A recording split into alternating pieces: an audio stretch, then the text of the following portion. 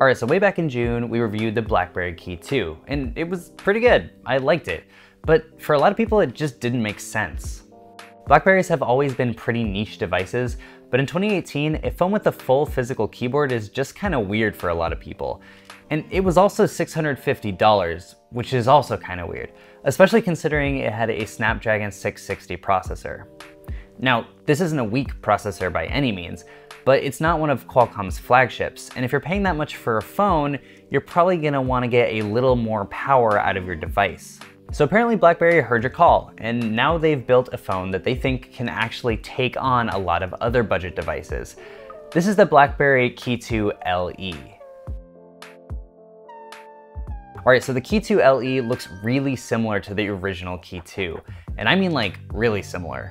It's pretty much got the same frame, but this year it's made of a polycarbonate plastic, which makes it about 30% lighter, but it actually felt pretty good to hold in your hand. It still feels like metal, and that's not really something I expected out of an all-plastic device. They also rounded a lot of the corners that were originally really chamfered and sharp on the original BlackBerry Key2, and it just feels more like a modern day phone now. The Key2 felt great, don't get me wrong, and I love the industrial design, but this phone feels a little bit more like something you would actually get in the budget category. And if you're gonna charge less for a device, you obviously have to have weaker components. The Key2 LE is using a Snapdragon 636 processor, which is newer than the 660, but it's not necessarily better. It's just kind of clocked at a lower speed.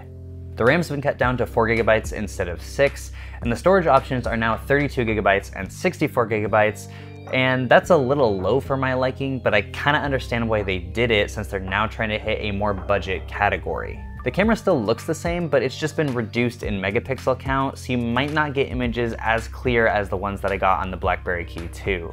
Now to be fair, you're still getting a lot of the really great things about the BlackBerry Key2. You're getting the exact same screen, you're getting the same full QWERTY keyboard, and they kept the convenience key and the speed key.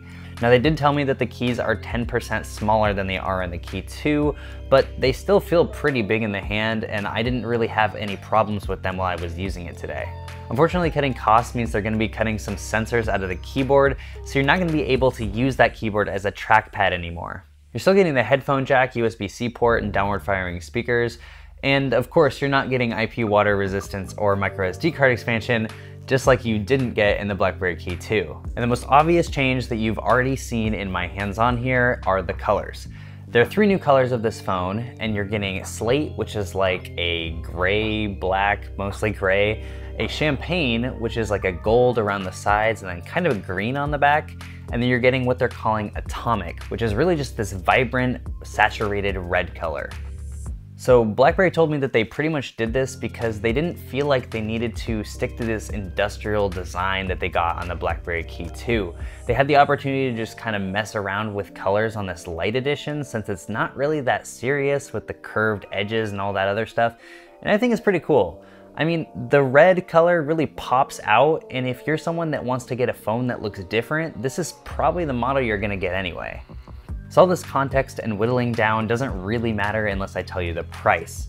Well, the 32 GB of storage model is going to cost you $399, and the 64 GB model is going to be $449. And that's a pretty decent price, I'd think. I mean, the specs aren't the greatest, but what you're really paying for here is the type of phone. You're getting the full QWERTY keyboard, and you're getting something that looks completely different from every other phone on the market right now. Anyway, that's just the hard information matched with my 2 cents. And we have a full article on all the specs on this phone if you want to dig a little deeper. But let me know what you think about this device. Was it weird of BlackBerry to go out and make a light edition of the Key2? Or do you have a Key2 yourself? Or do you think that this is all just completely ridiculous? Let me know in the comment section below, and make sure you go stay tuned to the article and check out our website because, of course, we are your source for all things Android.